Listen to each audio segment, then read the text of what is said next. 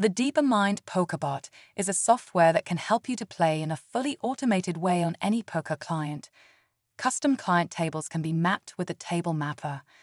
The software works based on image template recognition and neural networks, Monte Carlo simulation for equity calculation, and a basic genetic algorithm for self-improvement based on elaborate statistics. The mouse can move automatically and clicks if autoplay is enabled, and the bot can potentially play for hours. The strategy can be adjusted by a large number of parameters. You can continuously improve the strategies until you have fully automated your poker playing style. Various statistics help you decide how to best improve the strategy. Let's get started with how to get set up. When you open the bot, place it next to an unobstructed poker client so it can see the whole table. Make sure it's not scaled and that the window size is at its default. You can then select a strategy and a table map. Once you're ready, you can press the Start button and the bot will start to play. If it doesn't recognize the top left corner of your table, you can either choose a different table map or you can create your own table map in Table Setup. We'll get into more details about that later on. Once we press the Start button, the bot will analyze the table and start to play. In this case, I have the poker client at the right and the Pokerbot on the left. By the way, you may want to put the client into a virtual box or TeamViewer to make sure nobody gets offended by you using a bot. Some poker clients take it very personally and may prevent you from playing. Anyway, as you can see, the bot starts to recognize all the items on the table, then moves the mouse and clicks. Once the bot has moved, you can see all the statistics. In this case, the Trial 1 strategy isn't working very well, but the statistics will help us to see where the problems are, and we can start working on improving the strategy. Let's have a look at how the strategy can be analyzed by looking at the generated statistics of historical playing with the respective strategy. In the Strategy Analyzer, I can see what the outcomes of the different actions of the strategy were. The two bars at the left show pre-flop, then flop, then turn, and finally the river. Each stage has two bars, one for wins and one for losses.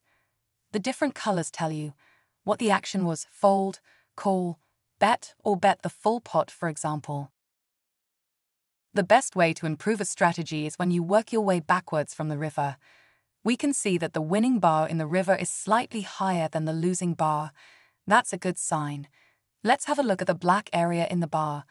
Black means we were betting the full pot. You can see that we have almost always won if we bet the full pot, as we can only see black in the winning section of the river. What about calling? We can see that the green area in the two bars is around the same. That means if we call at the river, we win around half of it and lose around the other half. So this gives us a clue that we might have to be a bit more conservative in calling at the river. The gray area shows us how we were doing when we checked. Checking seems to be leading to more wins than losses, as the gray area is larger in the left bar than in the right bar. Let's think about what that could mean by looking at an extreme case. If we won every time we checked, this would probably mean that we should be a bit more aggressive and bet or raise more.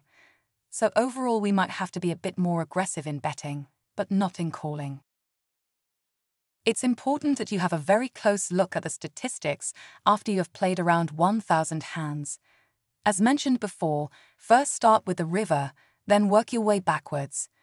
Whenever a certain action leads to more losses than wins in a stage, this gives you a clue that you will need to make some adjustments.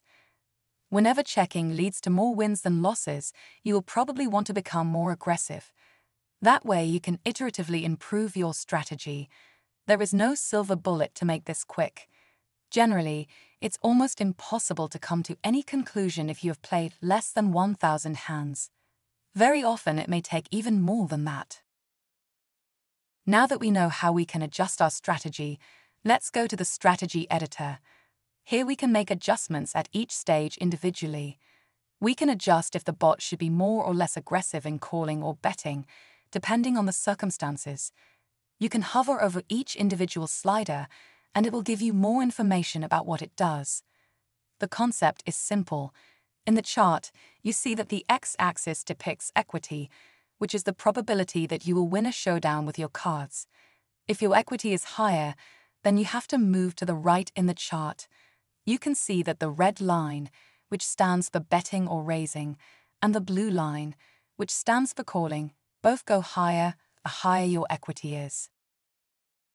This means, looking at the required minimum bet or call amount, it will take the respective action.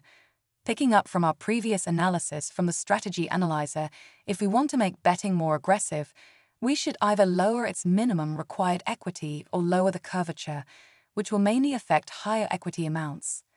Lowering the minimum equity will move the curves to the left. As a result, we will be more likely to be to the right of the curve for a given equity and minimum bet or call amount. As a result, we will calling and betting more. Further adjustments can be made on how your relative position would affect the curves, and various other factors can be included. Have a look at the sliders. Hover over them to get more information. Let's go over another example of how the curves work.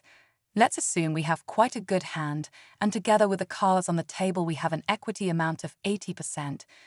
We would call if the minimum required call is to the right of the blue line. We would raise if the minimum required bet is to the right of the red line. So if, for example, the minimum required bet was 0.01, we would find ourselves to the right of the red line, so we would bet. You can set the minimum required equity that is needed to call or to bet if the call amount is very small.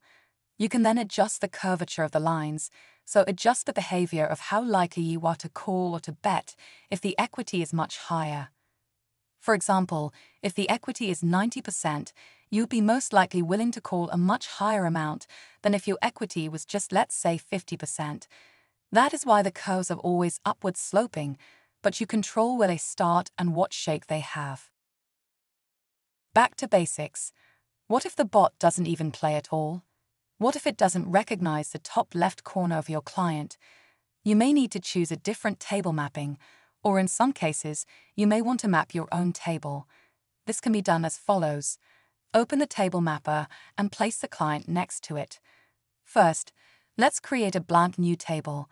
Let's make sure we name it in a way so others can also use it. This will be helpful for you if you want the bot to collude with others later. Press the Take Screenshot button. Very important, make sure that only one table is visible. The first step is now to mark the top left corner of the poker tables window, which will be the point of reference for everything else that will follow. To mark the top left corner, you need to mark it by first clicking on the top left part of it and then on the right lower part of it. Once you have done this, it will appear in the second window. You can save it by clicking on the Save New Top Left Corner button. Now you can crop it by pressing on the Crop from Left Corner button.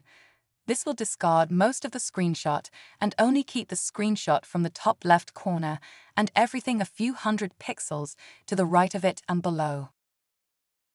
Now that we have defined the top left corner and clicked on Save New Top Left Corner, we have a point of reference for everything else. Now we can move on and map all the other items on the table. In principle, you have two types of items to mark. The first one is the areas where we look for templates. The second thing is the templates themselves that we are looking for. Then there is the third one, which is the numbers. They need to be recognized via OCR. There are quite a few details you need to know to make sure you get everything right. That's why it's important to hover over each button and read the instructions that will appear. Let's get started with some examples. The button's search area helps us identify if the buttons have appeared, and it's therefore our turn. Let's mark where this area is by first clicking on the top left and then bottom right area of the buttons. Once you are happy with the selection, click on the button's search area, and the coordinates are automatically saved to the central database. Again, if you hover over the buttons, you will get a more detailed description of what you need to pay attention to. Note that you will need to take many screenshots, crop them. Don't select the top left corner again, as this you should only do once. Instead, load it and then crop the image. After that, make your selection of the different images and save them by pressing on the corresponding button. You'll need to teach it every card and every button, etc. So we have seen that sometimes there are areas that we map. Sometimes it's templates that we are looking for into those areas. The third kind of items we need to map are numbers. Whenever you teach it any numbers to recognize, make sure to test it by pressing the Recognize Number button.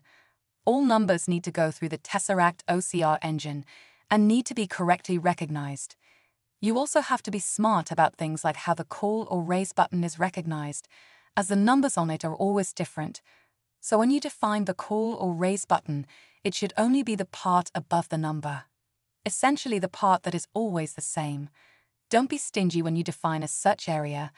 It's always better to be too large than too small. But for the templates themselves, always just select the minimum that is necessary. Next, let's learn the cards. First, we need to tell it where it needs to be looking for the cards. So let's select the area of the cards. Second, we need to give it a template for each card that it can look for.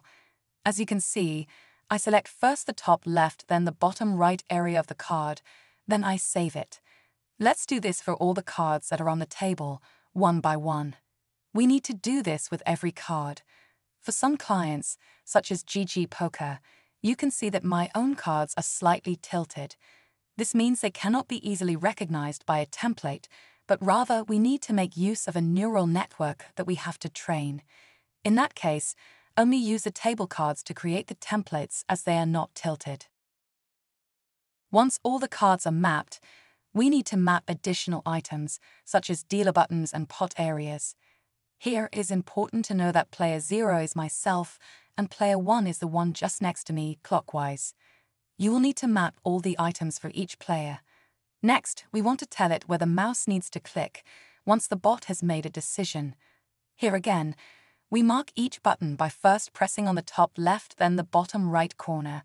It's important to mark the full button in that case, so the bot can randomize where it clicks on the button to make it appear more human. Once you have finished teaching everything, make sure to run a test by clicking on the test button. Have a look at the log entry and make sure everything is correct. Almost all issues that you'll face later on will be able to be attributed to having some issues or small mistakes in the mapping. That's why it's very important you get that right. If you have any questions, please use the Discord chat to talk to the community. If you are good at coding, please visit the GitHub page.